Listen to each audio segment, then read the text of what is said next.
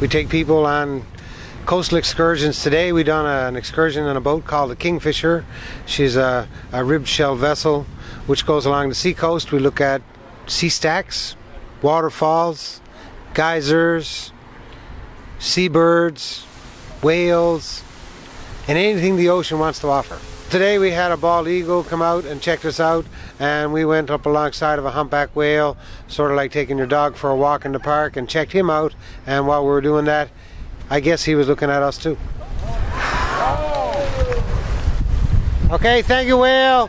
Our people come from all over the world. Mostly Ontario is a big contributor to our guest factor. We have them coming from the UK, we have them coming from the United States, South America, and as far away as Australia and Japan. This is where the whales come and sing to each other. They trumpet loud songs.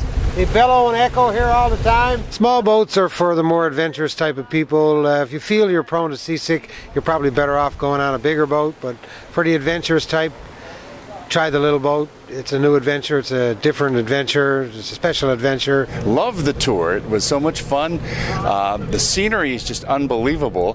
The wildlife, the vegetation, just the ability to go out and really, in a sense, get close to nature in this beautiful, beautiful part of the world made the trip that much more exciting, and we really enjoyed it.